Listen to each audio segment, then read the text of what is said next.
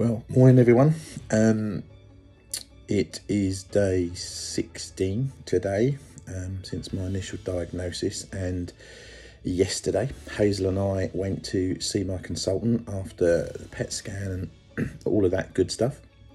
Lovely man, just a really nice guy.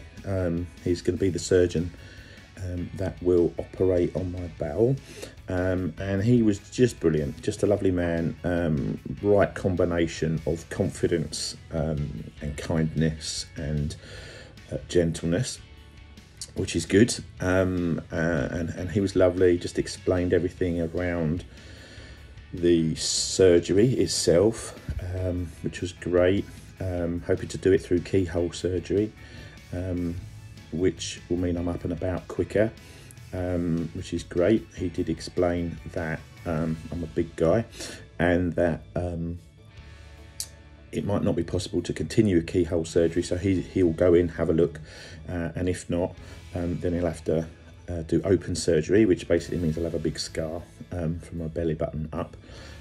But as I explained to him, my sort of hopes for a modelling career have long ended, so a big scar won't matter. And as I said to Hazel later, it will just be a reminder of God's goodness to me in the future. And as he said, you know, in 6 months' time, when you're cured, a big scar will be the last of your worries, which again was encouraging.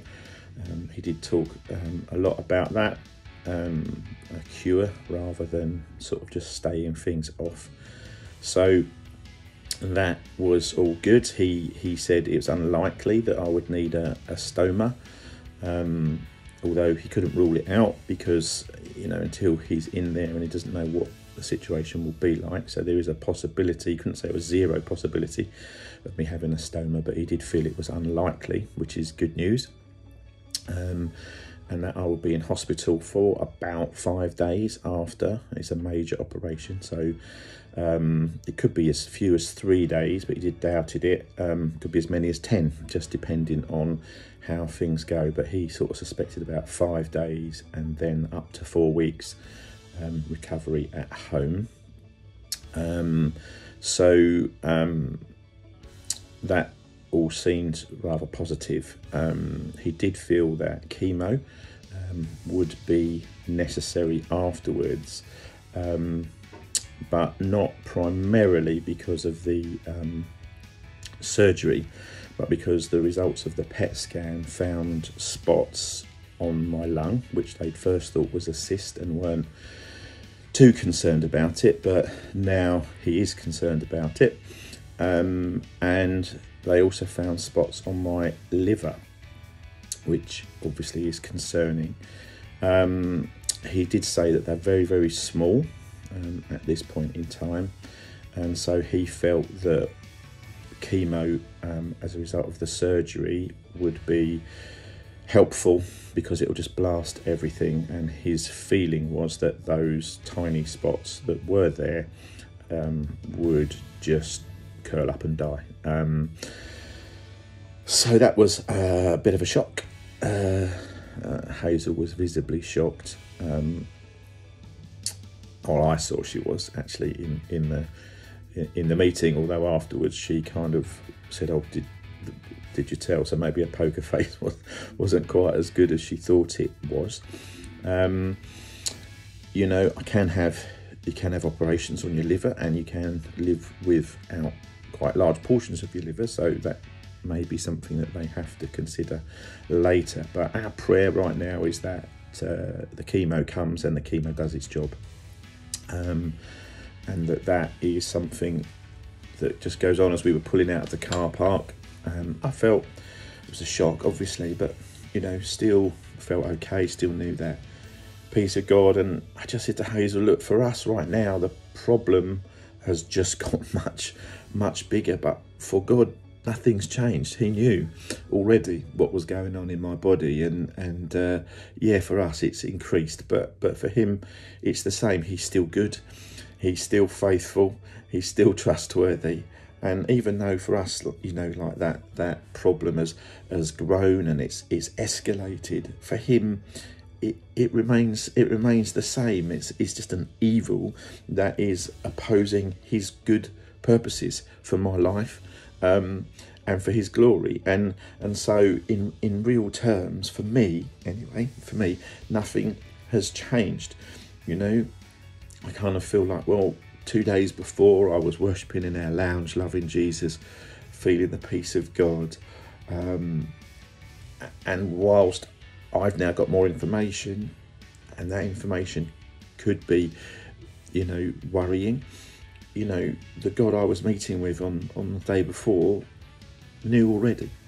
And so I can put my trust in him. He is still good, he is still faithful, he is still trustworthy, he is still able to make a way where there is no way. He's still able to heal, he's still able to bring about his good plans and purposes, whatever they may be. And as a result, he is still worthy of my praise. He will always be worthy of my praise and adoration, whatever, you know, whatever the outcome. And whether, as I've said before, my days are many or whether they're few, I will worship him. I can't do anything else, because his goodness is so good. And that's where I find myself. In some ways, you may find that shocking. I do a little bit, in as much as I just know that he's good, and I don't know what the outcome will be. And it's been hard, you know, telling my parents. Told them last night, and again they're visibly shocked. But you know, I guess I've been able to walk this with Jesus. I've walked it every day, knowing that his presence is with me, the Prince of Peace, the peace that passes understanding. I'm walking there in his presence every day.